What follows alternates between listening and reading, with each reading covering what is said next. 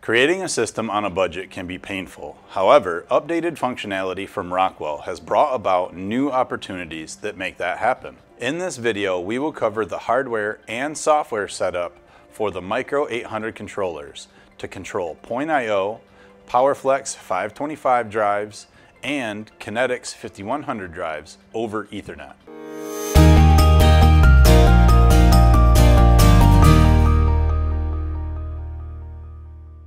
First, let's review the hardware, since Rockwell has changed the actual hardware part numbers to indicate this new functionality. All Micro850 products that have an E after the series identifier have the capability of controlling devices over Ethernet. For example, the 2080-L50E is the beginning of the part number for numbers of the Micro850. The 50 is the series identifier, and that number could be a 20 or a 70. All of these models will have this capability as long as the part number has an E following that number. Once we identified a controller that has the correct capabilities, then we need to select an I/O adapter or drive to work with the controller.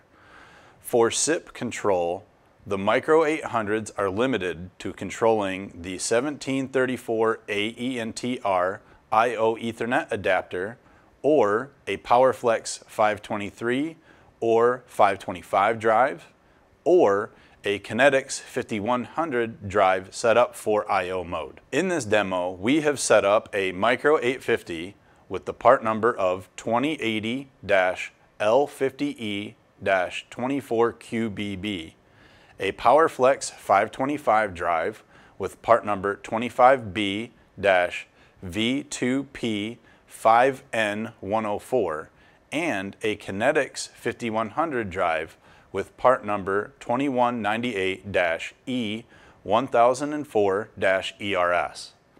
But for this video, we will focus on using the Kinetix 5100 with our Micro850.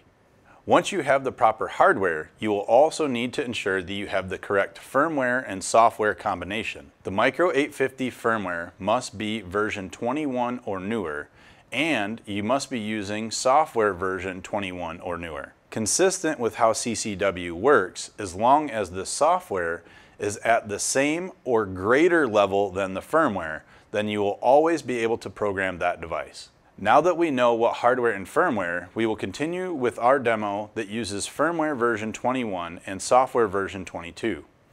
The next step to set up the PLC is setting an IP address along with the other equipment. In our demo, the PLC has an IP of 192.168.1.5, the HMI is .6, and the Kinetix is .51. With all the hardware ready, we need to program the necessary configuration for the PLC and the drive. To start, you should download the latest user-defined function blocks, or UDFBs, released by Rockwell. To get these, navigate to Rockwell's Product Compatibility and Download Center, or PCDC for short. When on the PCDC page, select the link Download by Product. Then, on the next page, use the search bar and search for Kinetix 5100. This will bring up both the firmware for the drive as well as the UDFBs. Select UDFB and then select the latest revision. Once in the column on the right, select the small download arrow next to the description. This will then download the download manager, or you can choose to use direct download. Once you have this downloaded, you will see that it is actually a CCW archive project with a file extension of .ccwarc.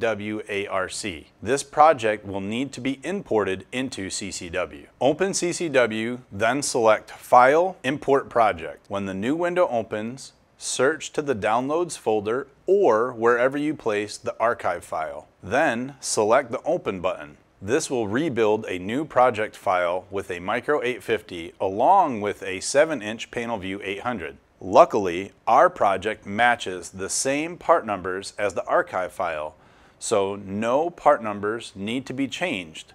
But now is the time to change them if you have different hardware. After the import completes, we will open the Micro850 configuration window by double-clicking on the controller icon shown in the project organizer. Once the configuration window is open, we will select the Ethernet setting page in the lower left window. This is where we set the IP address for the controller in our project. Then we will select the plus symbol to expand the options under Ethernet settings. The expanded menu now shows modules that can be configured. We will select the Add button and in the window give it a name. Ours will be Kinetix 5100. Then select the Type drop-down. You will have a choice of a 523, a 525, or 5100. If you wanted to set up point I/O, you need to leave it as a generic device. In our example, we are going to select Kinetix 5100, then choose our catalog number, which is 2198-E1004-ERS. The IP address of the drive, which is 192.168.151, and a connection of data with camming. Then we will change the major revision to 4 and leave the minor revision at 0, but change the electronic keying to compatible module. We will leave the rest of the configuration set to default, and now the PLC configuration for the drive communications is configured, and we will select the OK button. Since we have already imported a configured project, we do not need to develop any additional programming.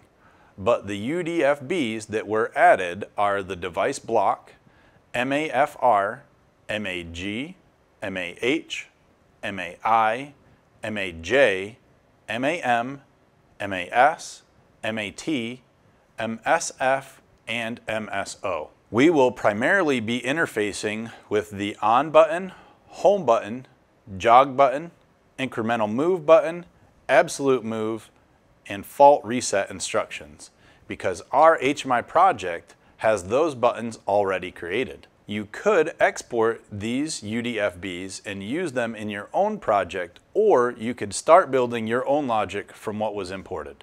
Now we need to download this code for both the PLC and the HMI in order to prepare to run the Kinetix 5100.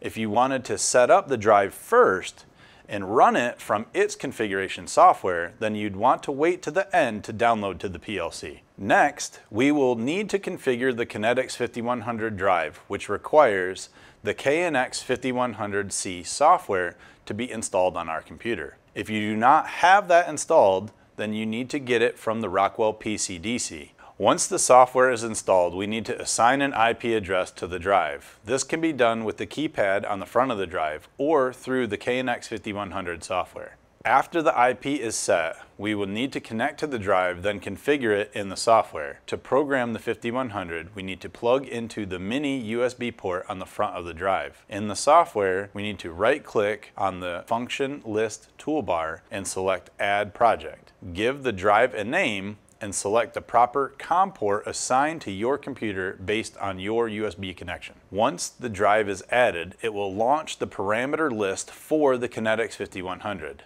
At this time, you should check the drive IP address settings to confirm that you have the proper address in the configuration. For our demo, our drive was set to 192.168.151. Then we will need to select the Settings tab and change the device operation mode to I/O mode.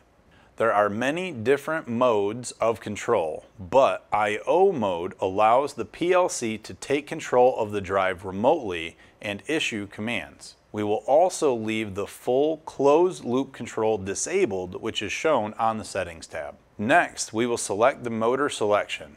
In our demo, we are using a TL-A120P motor. On the motor selection page, we will change the data source to catalog number and find our proper motor. We will hit Next and leave everything as the default data, then select Download.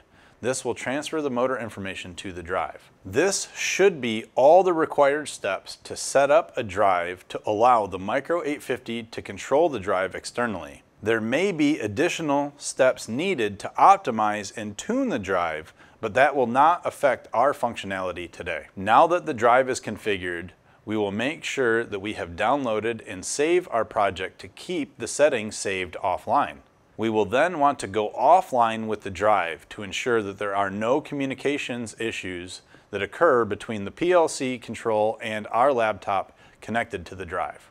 With all three devices being configured and downloaded to, our system is now functional. We can move our motor so that the witness mark is set above the photo eye. Then we will press the servo on button followed by the home button. I will set the desired frequency to 10 Hz and then tell the servo to jog. This will keep track of the position and run until we command it to stop. Then we will hit the absolute move button and the servo will spin backwards until it reaches the 1 position. We have 1 programmed as the desired position, but we could have changed that if we wanted to. Now we will hit the relative move button, which will tell the motor to increase 1 more revolution. We can hit this a few times and you can see it increments by 1 each time. Then we can hit the absolute move button again to bring it back to the 1 position. This makes for an inexpensive yet capable small-scale system utilizing the newest series Micro850 controllers along with the Kinetix 5100 drives.